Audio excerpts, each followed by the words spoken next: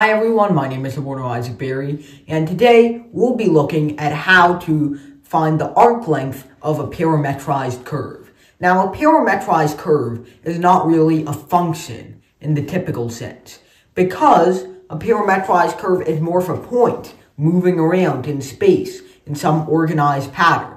That's why, unlike a function in 2D, it can cross over its own path. It can, of course, go backwards. It can go up. It can go down. It can do both of these things.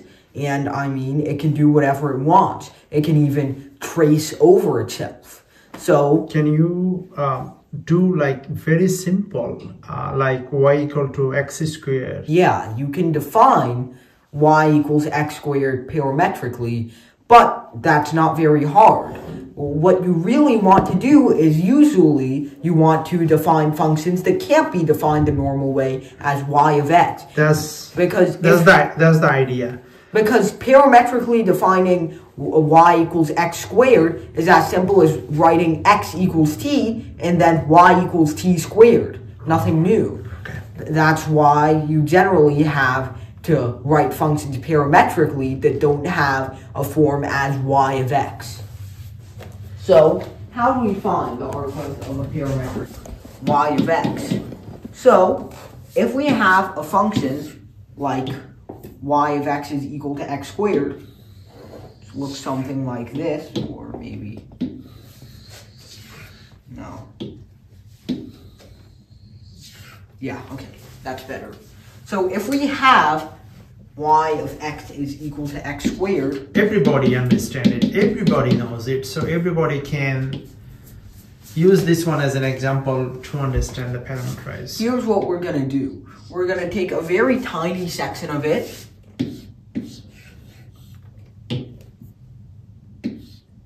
But that section still has a little curve. So we're going to take a very tiny section of that.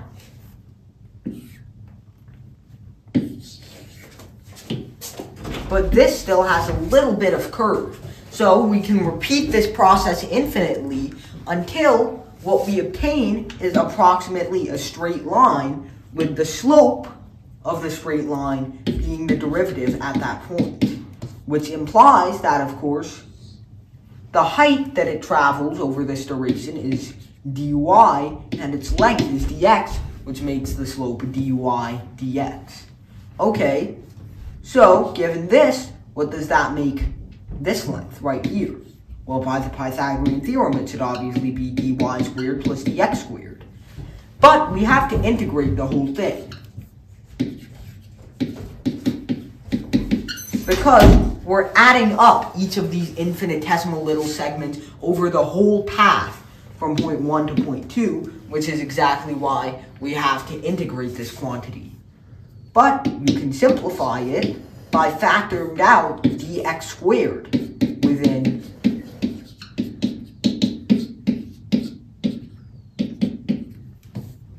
the square root, which gives you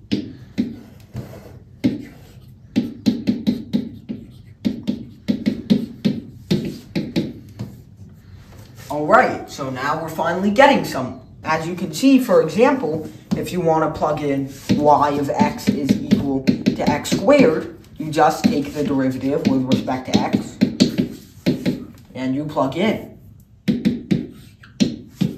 Now, in this case specifically, though, evaluating it might be a teensy bit difficult. But you get the same answer, right? Yeah.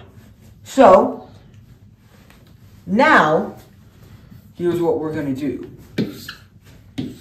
You cannot do the exact same thing if you have a messy parametric function.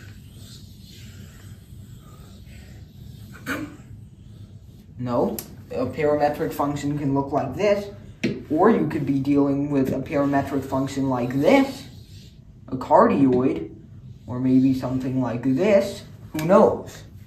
You could even be dealing with something that looks like this. So, you can be dealing with all kinds of different parametric functions. And what a regular person might say is, can I just split these up into individual segments that don't violate the rules of a function. But the problem with that is we have 3 segments now, 4 segments, let me see, 5 segments. Now we have a 6th segment. Now we have a 7th segment. Now we have 8 different integrations to make, and it takes a while to find out the equations for each one. So, what's the process that we should take instead? Every single parametric function is defined as x is some function of time, y is some function of time. It's basically a point whose coordinates are determined by how much time has passed. So, you might be asking, what's the curve for if it's just a point? Well, the curve is the path that the point traces out along its way. So, for example, you could write y of x equals x squared as t comma t squared, even though that's no fun. So, you might be asking, how do we find arc length when it comes to parametric curves? Well, it's really similar. You take the same dx squared plus dy squared thing, you take the integral of it, but this time, you factor out dt squared. And of course, you might say, there was no dt squared factor to begin with. Exactly, that's why we now have to divide by dt squared here.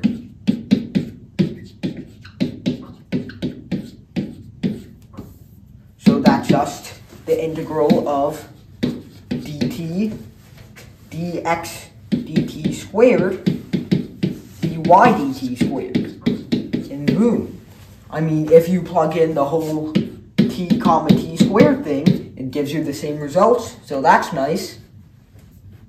So let's try it on an example where we already know the arc length, for sure. So, for example, sine of t, comma cosine of t. Now, it should be pretty obvious to you that this draws a circle. What you might not realize is that, just make sure what I'm saying is correct. Yeah, what you might not realize is that this is the circle that it draws. So of course at t equals 0, where is it going to be? It's going to be at 0, 1. So it's going to start from here instead of here, like you might expect. And which way is it going to go? It's going to go this way. So it's going to draw it clockwise. Meanwhile, if you swap these two, it's going to do an anti-clockwise turn. Alright. So, I mean, that implies either way we do it, it should give the same result. But anyhow, if we take the derivative of sine of t, that just gives you cosine of t. And if you take the derivative of cosine of t, that just gives you negative sine of t.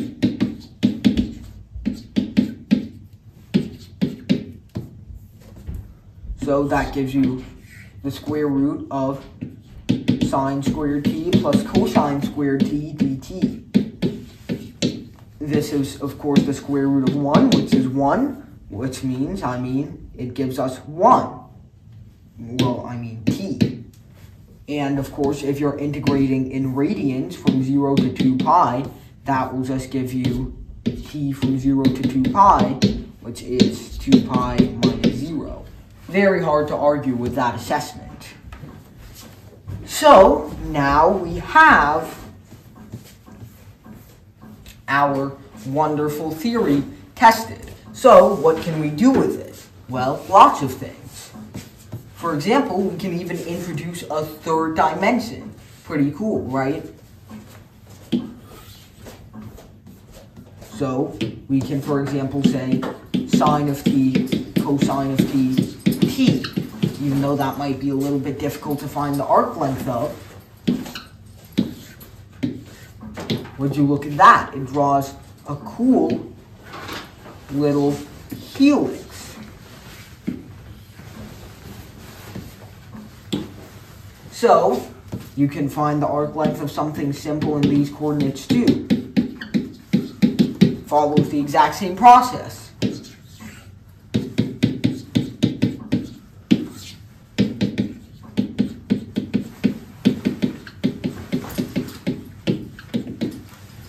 Alright, now we can finally do something actually challenging.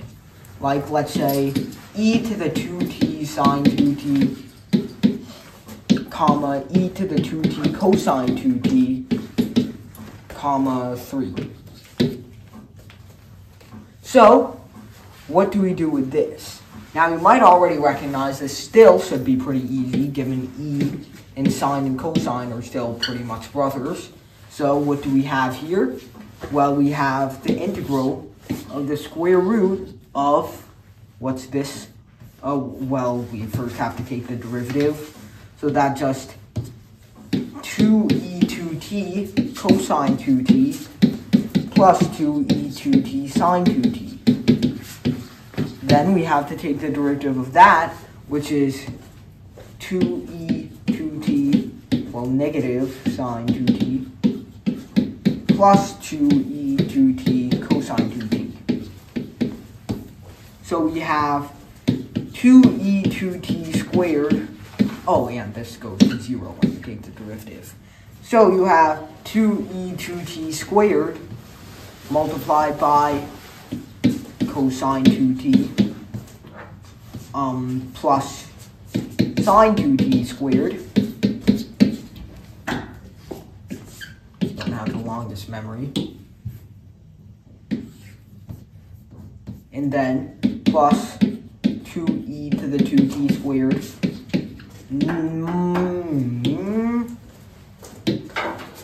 cosine 2t minus sine 2t squared. And of course plus 0. So what do we get? We can already factor out the 2e to the 2t. And let's add some bounds to our integral for fun. Let's say 0 to 1 for t. So we get 2e to the 2t multiplied by the square root of, well, what's inside this? Cosine 2t plus sine 2t squared is just cosine squared 2t plus sine squared 2t plus 2 cosine 2t sine 2t. And the funny coincidence is that cosine 2t minus sine 2t does the exact same thing, but makes this negative.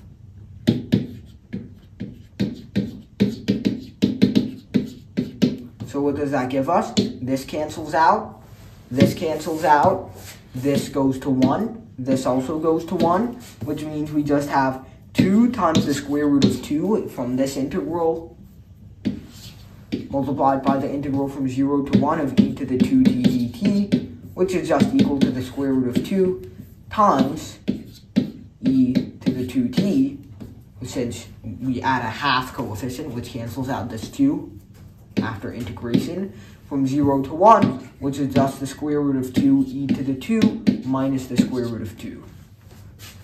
And we can even calculate that, and it's approximately 9.033. So that's it. Thank you everybody for watching, and we'll see you in the next one.